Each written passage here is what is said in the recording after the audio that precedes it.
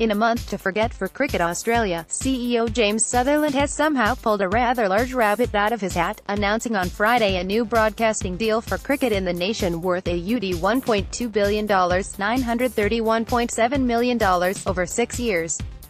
Of course that is not a huge amount compared to the BCCI's deal for IPL of 16,000 crore rupees, $2.5 billion, over 5 years, but for CA it is quite a windfall, especially since the game has been branded a national disgrace by the PM since the ball-tampering scandal. It shows whatever stain Messrs Smith, Bancroft and Warner have left on this sport, the lifeblood of Australia's national summer game is still pumping strongly. But what is just as interesting as the figures is the deal itself, starting with who it has been signed with. After 40 years covering cricket, since Kerry Packer's infamous World Series cricket revolution, Channel 9 no longer has any cricket broadcast rights. It's lucky for those working at Channel 9 that Mr. Packer is not with us any longer, or heads would be rolling this morning. Similarly, Channel 10, who did a fantastic job turning the Big Bash League into Australia's most popular cricket tournament, have also been axed, in a very unkind fashion. In their place come Fox Sports and the 7 Network. Fox are the big winners as they now have the rights to telecast every home cricket match Australia plays from the start of October 2018. They have shown men's overseas matches for the past 20 years, but now they can finally broadcast home games as well. But for CA this is not just about money, though of course that helps. The move is also about being seen to be more inclusive and doing more to win over a new generation of fans, even more important in the wake of the events in Durban and Cape Town. But Fox Sports have to keep up their end of the bargain.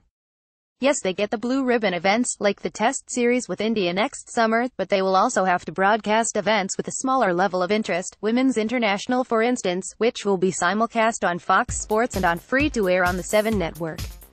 In a similar vein, both Fox and 7 will simulcast 23 Women's Big Bash League (WBBL) matches, while, in what CA called a boon for state cricket, domestic List A and first-class matches will return to television screens, with 13 domestic One-Day Cup matches and the Sheffield Shield final to be broadcast on Fox Sports. Fox Sports will also televise the annual Prime Minister's 11 and Governor-General's 11 matches. These matches will not rate highly, and of course production costs will be high, but to get the cherry on top, Fox Sports also needs to bake the pie.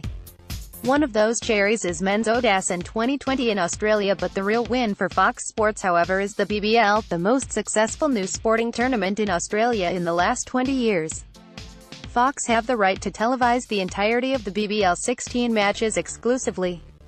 No clarity on how this doesn't breach the anti-siphoning laws. Andrew Hogan, at Hoganard, April 13, 2018. To fit in all this new content, Fox will launch their new channel Fox Cricket, along the lines of Fox League, NRL, and Fox Footy, AFL. There will be a new Super Saturday format as well as a host of talk shows. All of this has grabbed the headlines, of course, but the really interesting developments are in the details. To quote the CA release, Fox Sports has also secured the digital rights to all cricket in partnership with Cricket Australia's digital arm, Cricket Network, giving fans the chance to stream live matches on any device. The reality is that cricket had fallen behind League, AFL, the Premier League and US sports in offering more versatility in how to watch games. They were in danger of losing younger fans who choose to experience their sport in a more flexible on mobile format, rather than sitting back on the sofa listening to the dulcet tones of Bill Lowry.